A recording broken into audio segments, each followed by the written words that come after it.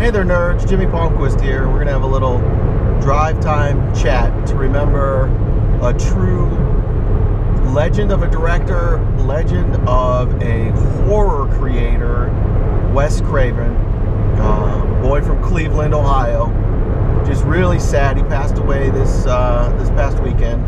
And to be honest, it was one of those things where, one, I didn't expect him to pass away, but two, I didn't realize I would be so affected by it. It's just an odd thought. You know, I met him once, very lucky to meet him, in about 2001. So he finished the Red Violin, the movie with Meryl Streep, and I got to meet him at a Cleveland International Film Festival event at a dinner.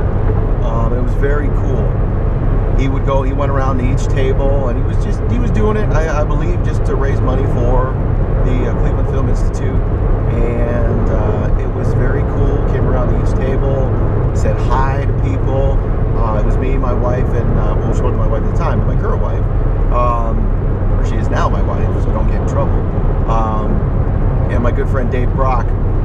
We all went from film school up to Cleveland to have dinner with him, and he stopped at our table and we talked just a little bit. And I've been a huge fan of his from the horror film side of things.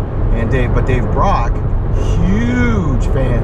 And Dave credits Wes for one of the reasons why he went to film school and why he got so into writing and directing and just the genre itself.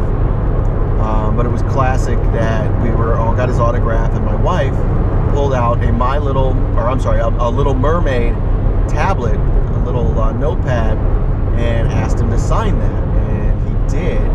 And it was this man who had created some of the most horrific stories, images in horror history, and he takes the notepad and he draws little bubbles and says, "I just wanted to make sure that Ariel could breathe."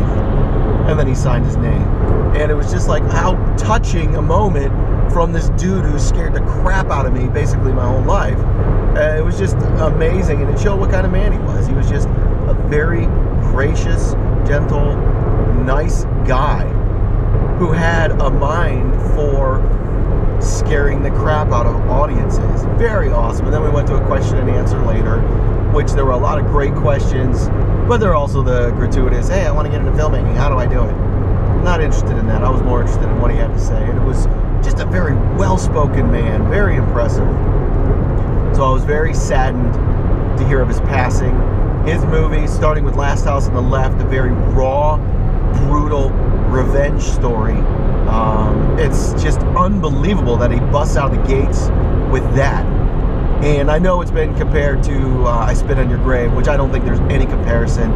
I think Last House on the Left is way better, way more emotional, just raw, brutal and raw. Follows that up with The Hills Have Eyes, which is another story, which gets, I think, further down into the horror path, less revenge, more horror, and just isolation, being in the middle of the desert, running into, this population of mutants, and they just terrorize this family, and it's like, oh man, just brutal. To, of course, his most famous, in my opinion, his most famous creation, and as they say, the house that built New Line Cinema, Freddy Krueger. Just the idea that Freddy is a possibility and that he exists to haunt your dreams and the dreamscape is unbelievable. And I'm so glad that it was out of desperation, but that New Line reached out to him and basically settled old debts so that he would get paid from the whole franchise, because he only directed the first one and A New Nightmare, because he really got kind of disillusioned with the franchise, specifically the second one, and where that came from, and that Freddy was physically killing people coming into the real world, which, reading anything from Wes, you realize that's not what he intended from Freddy. So it was great to see New Line give him credit and then bring him back for theoretically the last one. I know there was a reboot, which in my opinion was not good, but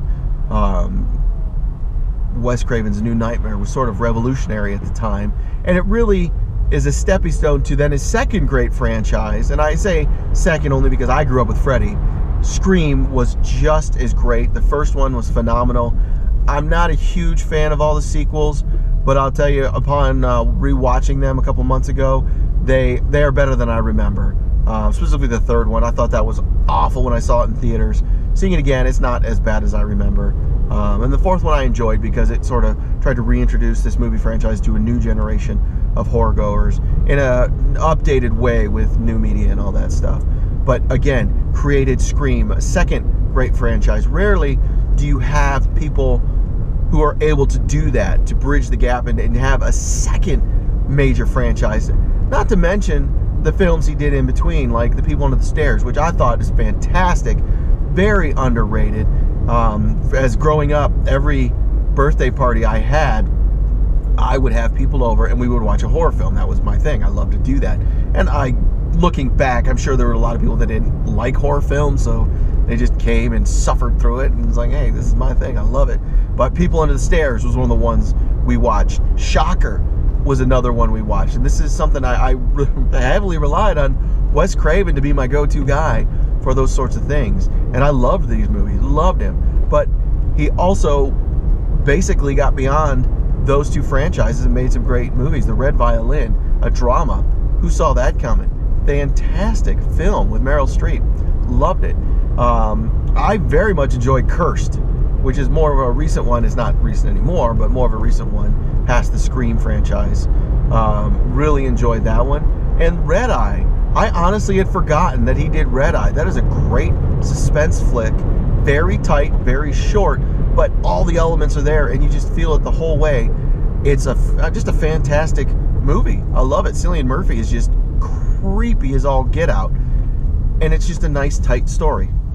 So, the passing of Wes Craven is very sad to me. As I said on social media, and this isn't a joke, the world is a lot less scary. And I mean that in a bad way. Horror films are just a great way to feel raw emotion. And Wes Craven tapped into that like really no other director. Yes, I know we have the Sean Cunninghams and we have the John Carpenters and just a whole slew of horror film writers and directors, but it was really Wes Craven who could reach in, find our fears at a societal level and just twist it a little bit so it scared the crap out of us. And that he was so educated and so in touch let us know, man, this dude is out to get us and he knows how to get us. And it's just amazing, his accomplishments, because he started rather late in life, in his 30s. It's just amazing his accomplishments, how he got there, what he was able to do. So yes, I'm very sad to see that Wes Craven passed away. The world is not as good as it was yesterday, in that it was an amazing storyteller. He could tell dramas, comedies, horror films, and I'm really sad to see that he has passed away. So let me know what you guys think in the comments below. Let me know what your favorite Wes Craven flick is. I'm excited to hear this.